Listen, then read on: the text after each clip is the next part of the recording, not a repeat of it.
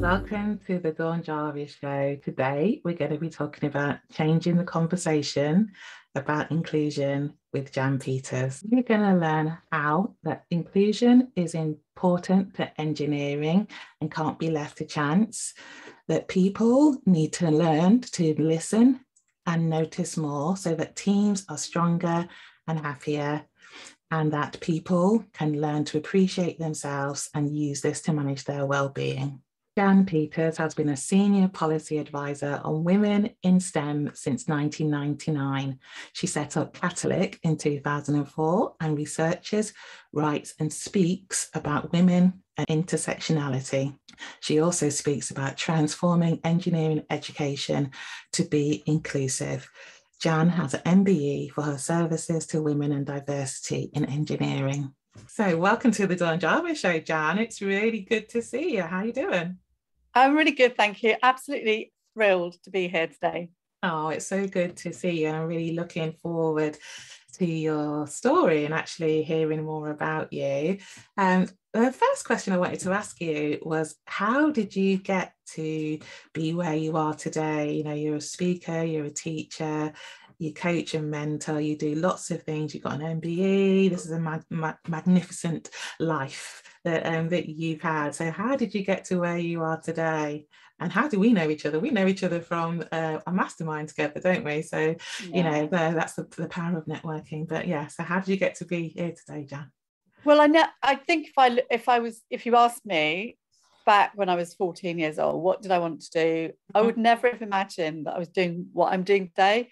And I'd been through the cycle of I want to be a brain surgeon, an astronaut, the prime minister, and an optician randomly.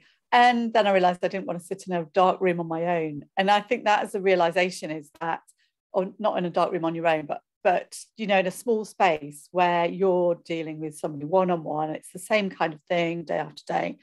And I just realized that when I was 14, I just wanted to make a difference. And I just enjoyed science and engineering and technology.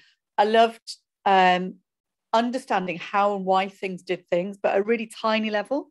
Wasn't for me the big astronomy, big picture of the world, which is kind of interesting when I think what I do now, which is very much about transformational change, shifting mindsets, moving people forwards.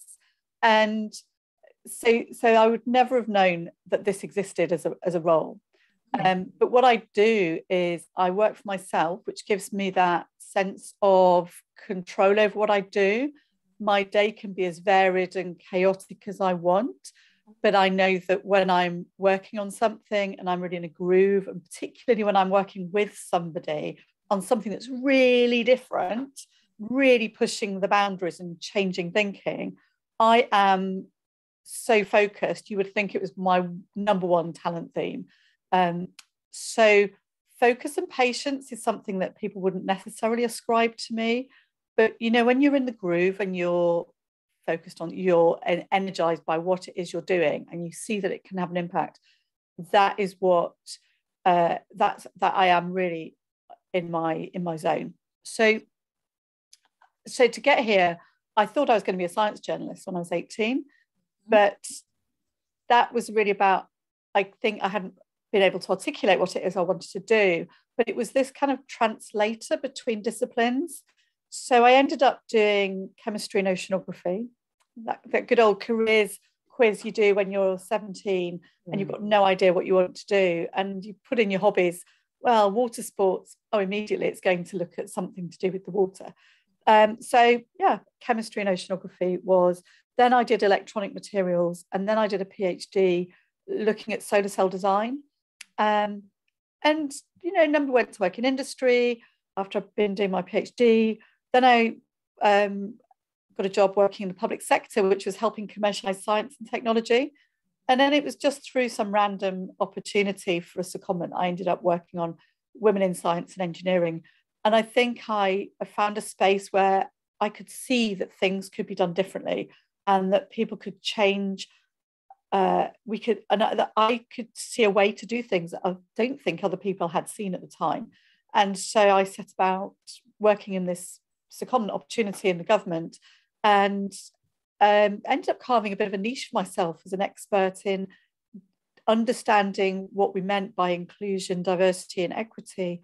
And then through a number of other opportunities, I was working for myself since 2004, and phoned a friend because somebody wanted me to create a project around transforming engineering so it was inclusive, and met this amazing guy who was the Dean of Engineering at University College London, and had an amazing conversation with him one night, and we created this program. So I've ended up helping to design a new engineering program that threaded inclusion, not just into the way that people behave with each other as students, colleagues, peers, or educators, but actually threading it into the fundamentals of what engineering is about, which is about problem solving for people.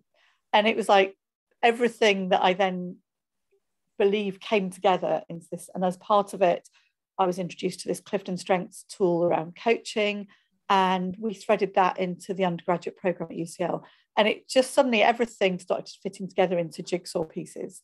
And that's pretty much how I am today. That's amazing. What an amazing story. There's so much there. I was thinking when you started talking, when you said, oh, I was thinking about being a brain surgeon, you could have been a brain surgeon if you'd have wanted to be. You could have done all of those things. You could have been a science journalist. You could have been all of those things. But you did this, and you followed your passion, and you followed your problem solving approach, and and used that when you met people and around. I really like what you said about engineering is about solving problems.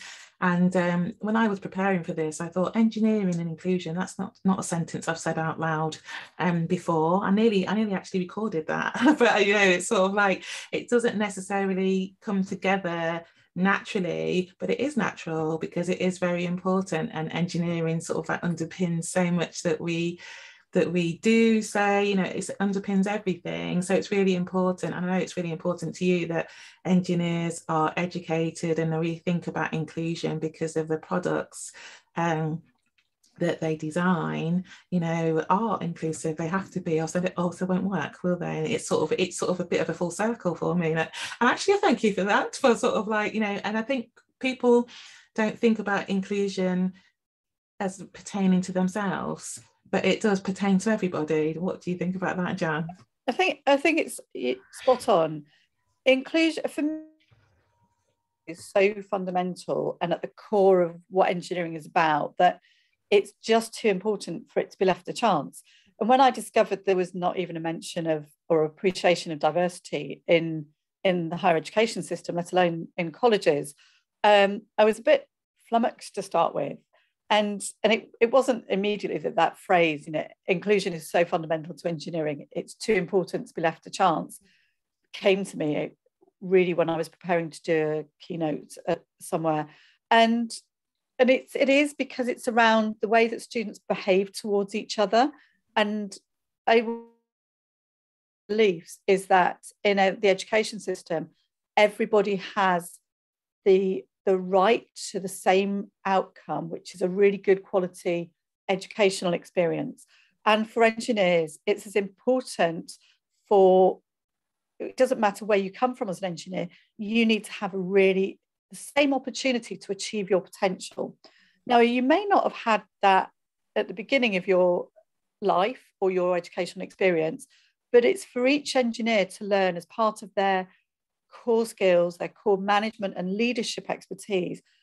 Every individual student needs to have that realization that it's their learning is to mobilize, motivate, stimulate, encourage, and raise up each one of their colleagues, whoever they may be, however frustrating they may find them. And I think one of the challenges we find in the education system is that most academic tutors really are at a loss about how to even go forward on that. And therefore, we still have in 2022 an awarding gap for Black students, for students from economic backgrounds that have limited their life choices and life chances. Mm-hmm. And so in engineering, once someone's been through an engineering degree, they're going to, you might say that they're not, they have the opportunity to get themselves a really good job and transform their lives. But actually, quite often people don't feel like they fit in, so they drift away. engineering needs every single engineer they can have. And it's core to the way that the subject is taught and the industry should be working.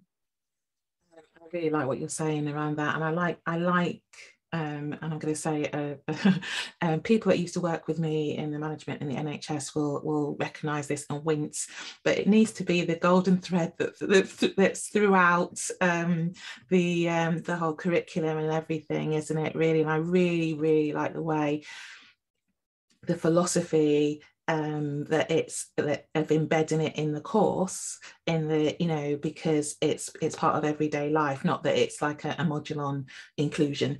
It's about embedding it in the course. And I think I really recognise what you say, that people do their degree, do their profession. I'm a nurse, and you know, you may so on the surface of it, you know, you've got a profession, so you've got a guarantee almost of a good career.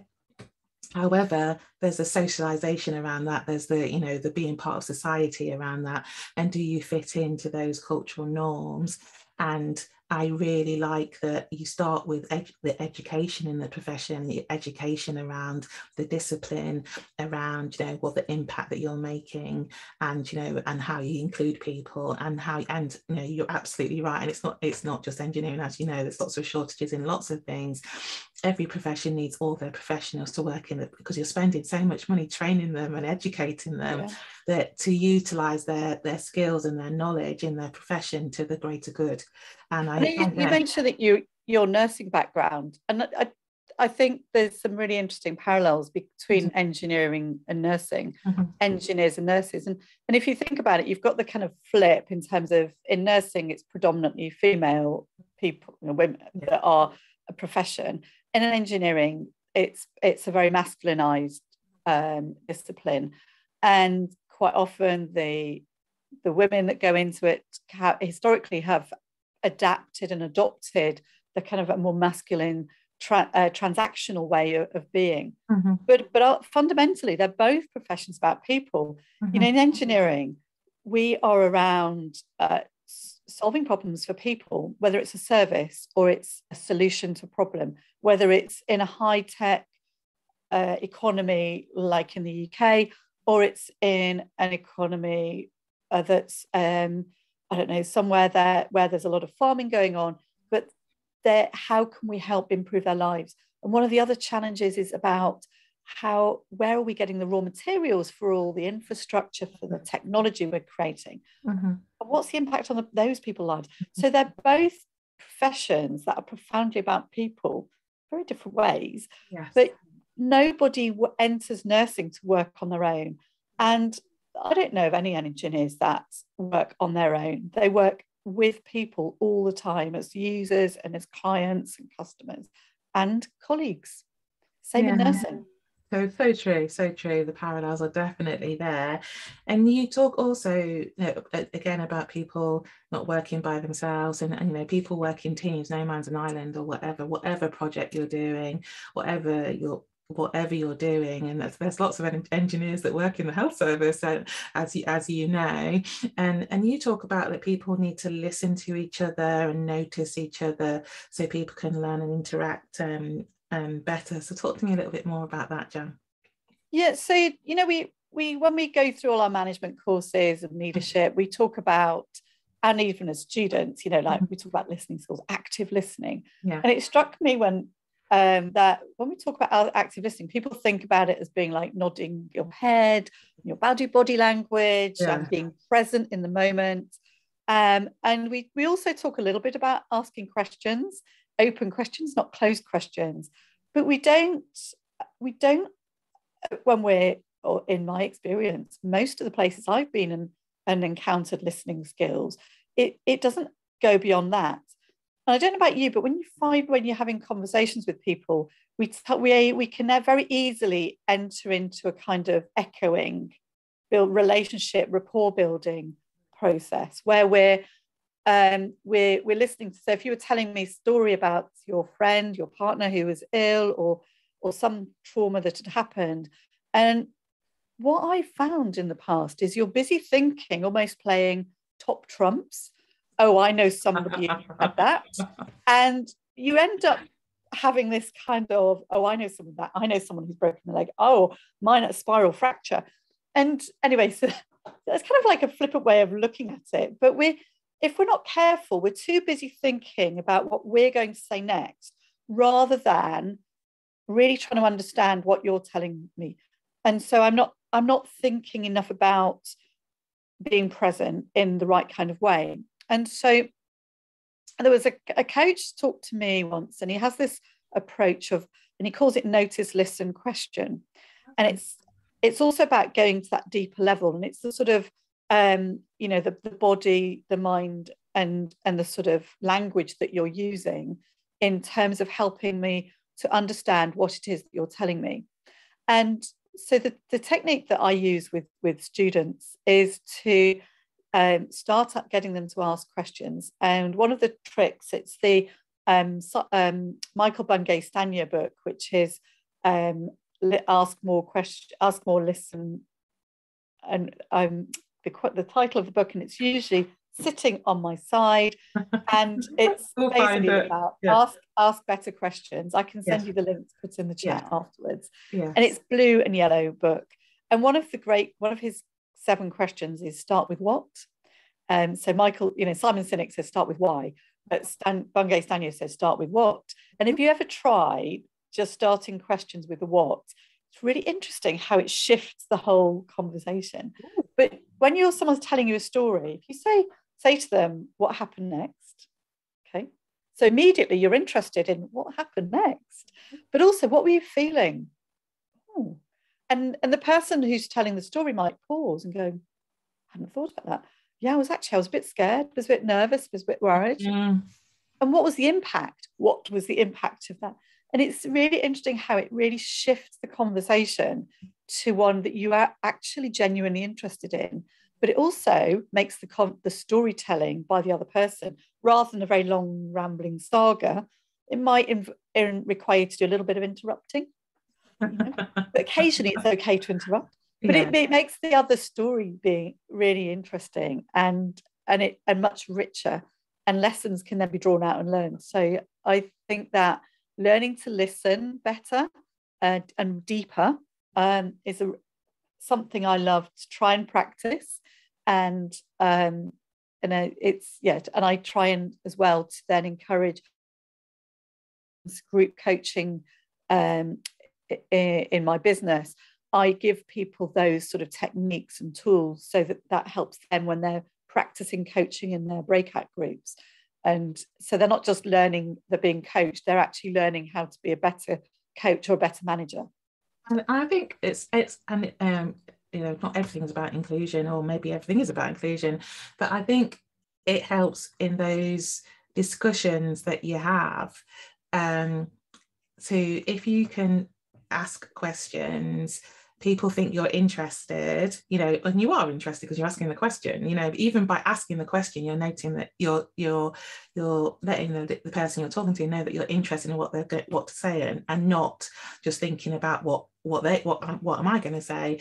And that makes it a different conversation. It makes it a more connected conversation, and it makes it more of an inclusive conversation, because it's not just I'm telling you all about me. I'm interested in you, and I'm really interested not just in what you say. It's a bit like, how are you, and sort of like the Great British thing, and say fine, so what does fine mean, and my line manager used to did management by walkabout once, and he sort of was really proud of the fact that he took time most days to go and see people, but he would say, how are things going? Which is, to me, is the worst question in the world to ask anybody, because the only answer really is fine. And not what do you want to achieve today? What would make today good and successful from your perspective? So, much deeper question. So that questioning is really important. But the thing about listening and inclusion, and like this, my push to change the diversity and inclusion conversation, is that people actually do want to be noticed and do want attention. And by giving them that, by listening to them, you are giving them your time and giving them the attention. And then that is going to give you the build trust between you. and immediately will bring you closer together, and it will lift up that other person, because you'll be able to start understanding the challenges that they're facing on a day-to-day basis. And I think having that conversation and developing those listening skills within our student populations is really vital to create a community of, I suppose it's a community of practices. It's really a way of being that lifts everybody up, and it becomes immediately less competitive. And it also becomes something that when students then go to interview, they're able to say, I like to practice how I can have better conversations with people because I like to learn to listen. And one of the projects that I worked on at the beginning of this journey with UCL was we were creating 3 scenarios for students to work on. And one of the people we interviewed was the chief engineer for the Highways Agency. And we asked her about leadership, and she said, leaders always, what's the greatest skill and attribute? She said, leaders always listen. And I think great leaders always listen, but I'm not sure that leaders always listen. And I think that's a really important differentiator.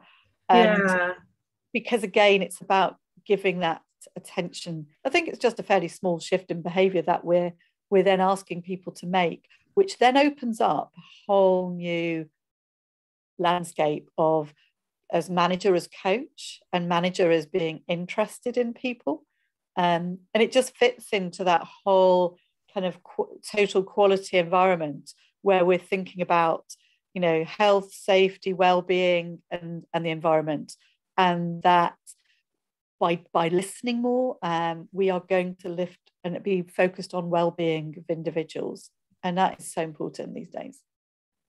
Yeah, that's really, really good. And I really so one of my sayings is the greatest gift you can give anyone is your attention. And you've really sort of fleshed that out a bit, because it's a signaling of interest. It's sort of like building rapport, community. And also I like it as it's an actual skill and an actual thing that you can say, one of my skills is listening, and how I can demonstrate it is by doing the method that you suggested. So that is really good and really important. And I also like how you linked it to leadership and to management, and how you can use that, because I hear what you're saying about you can listen but be thinking about what you're going to say. You can listen and not act on what's been said, but there's a skill, isn't there, about sort of like listening. So what's that saying? How's that person feeling?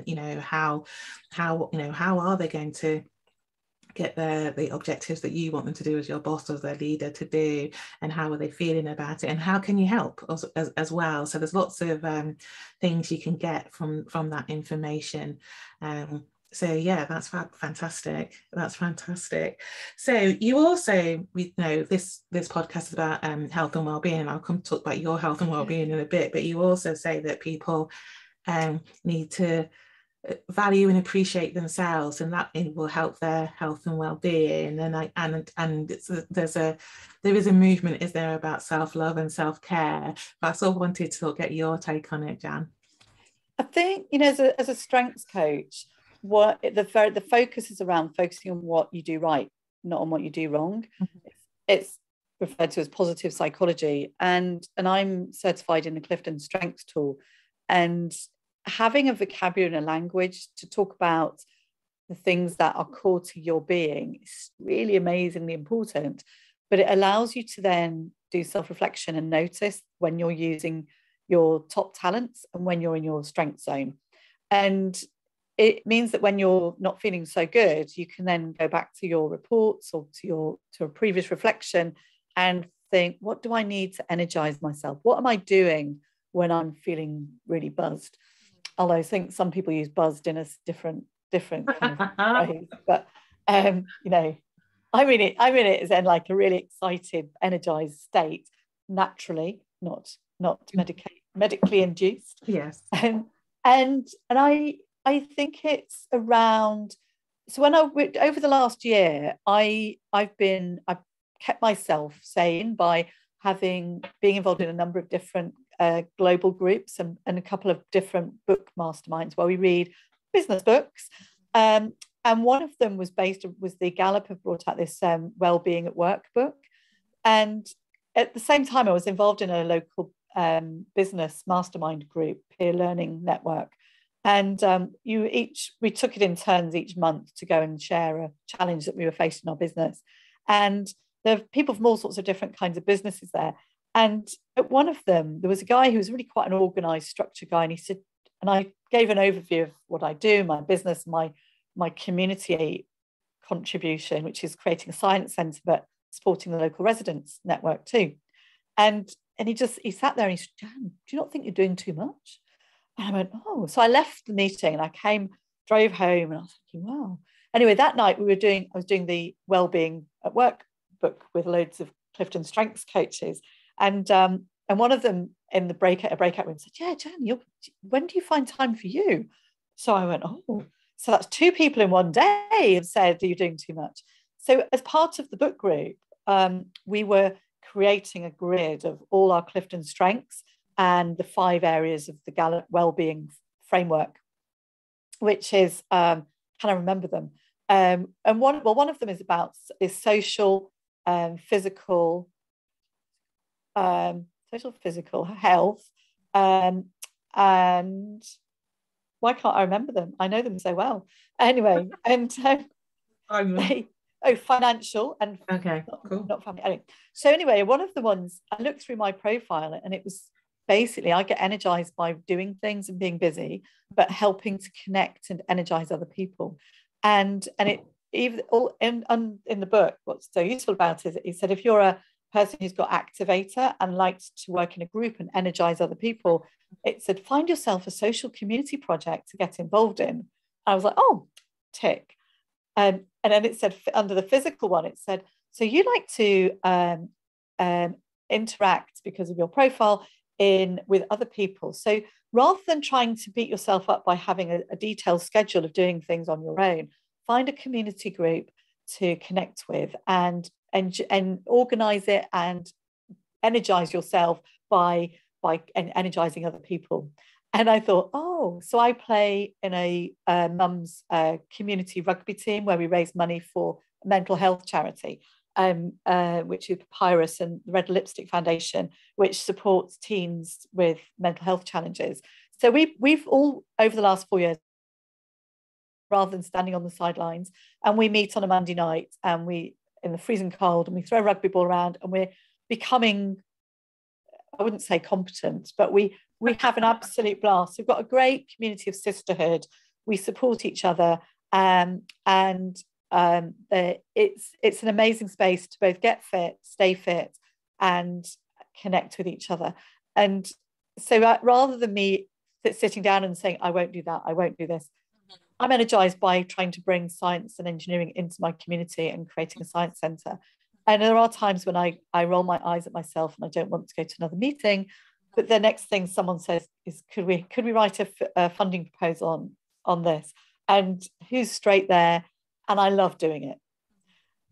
So I'm energized by making a difference. When somebody says to me, Jan, just sit down, chill, have a glass of wine, it's not me. So I think knowing who you are and where you get your energy from is really important. I know that for me, I'm quite a cerebral thinker. So actually, if I need to go for a walk on my own, and I do try now to build back in the commuting time that I've lost, which means going out with some podcasting or actually making myself go and visit somebody who lives an hour's drive away so that I've got an hour to just let my brain mull around in the car. I love that. I don't think many of us, those of us who haven't perhaps realised that we do need space to think, not space to just relax, but actually space to just let our brains chunder around.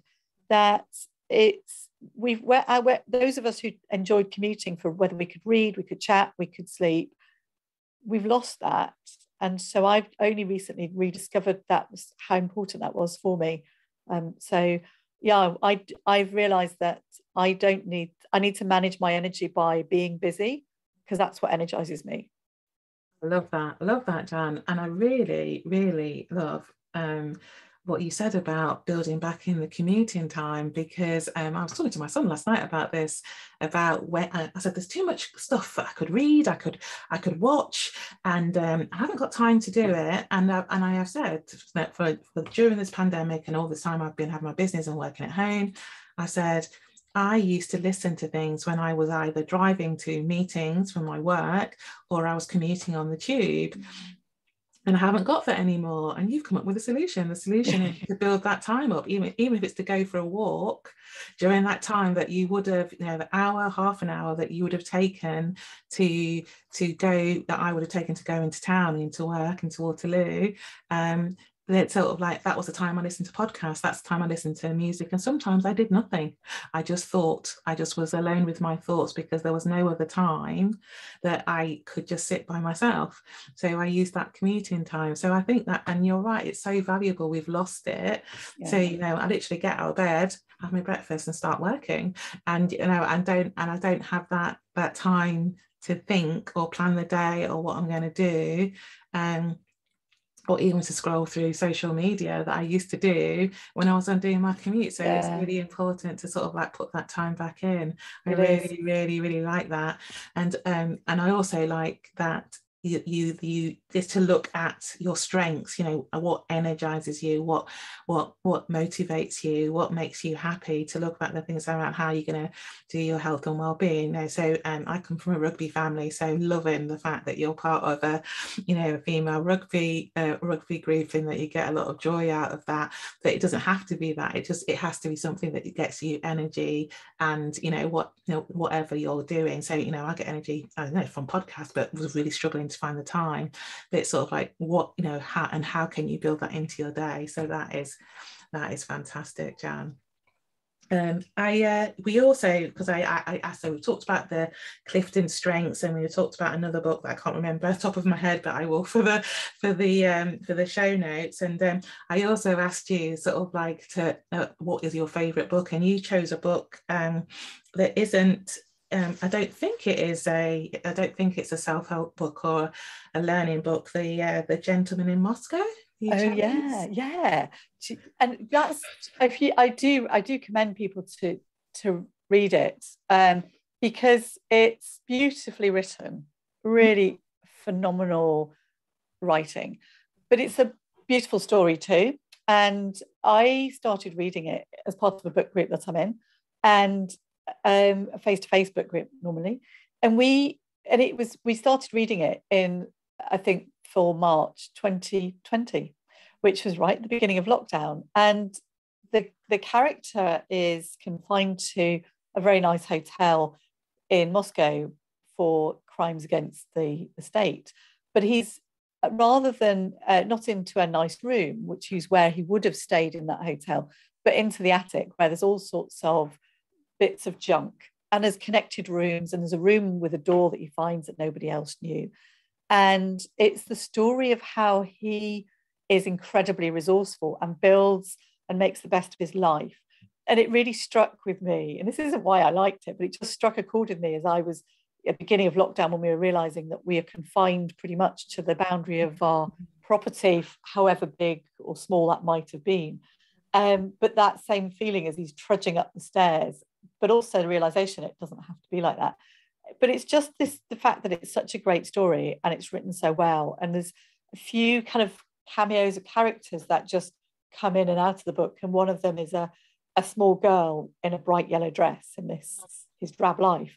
But the fact that she was in a yellow dress, I loved. And she came into his life and really pushed him out of his comfort zone. She was probably about 10 or 11 at the time. So I love it on many different levels. And also whilst I love the ending, it ties things up, but actually not in a sugary sweet kind of way. So I love that. I do have another one that I didn't recommend, which was Atlas Shrugged. Don't know if you've read that, by Ayn Rand. No, I haven't. It's like 800 pages long. And but I didn't realize it was written in the 1950s until I'd finished it and looked at the front of the cover. I thought it was written in the sort of 90s or noughties. But yeah, no, I do. Yeah, read. Absolutely, everybody should read The Gentleman in Moscow. That's fantastic. So I know that you do lots of things. I know you do contracting. I know you do consultancy. You speak, and you also have, community groups that you run yourself and that inspire people through. How can people? So first of all, is there anything that you'd like to share with the audience, and so they can work with you? And then, how can people get hold of you? Yeah, no, great, thank you.